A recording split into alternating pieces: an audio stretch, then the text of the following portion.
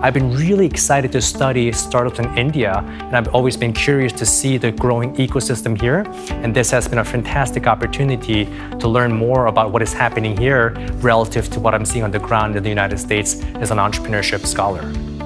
My name is Danny Kim. I'm an assistant professor at the Wharton School, where I teach and research entrepreneurship.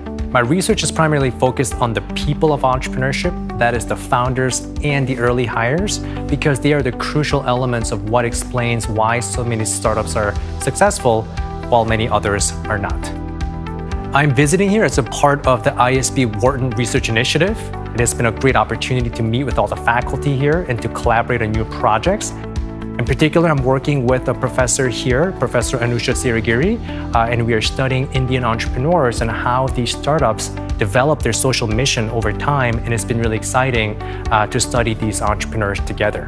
The visit so far has been really amazing. Everybody here has been very hospitable, and it's going to really help me with my research and understanding entrepreneurship not only in the US, but also in India. And the collaboration that we began with Professor Anusha Sirigiri, I think will pave the way for many studies of entrepreneurship and startups here in the Indian ecosystem. What sets apart ISB really is the people. They are world-class researchers pioneering on many different sets of domains, but also they are individuals who are highly collaborative. So I'm seeing many people from different departments coming together to collaborate, to have conversations together, to cross-pollinate ideas, which I really find to be admirable. So it has been such a really good visit.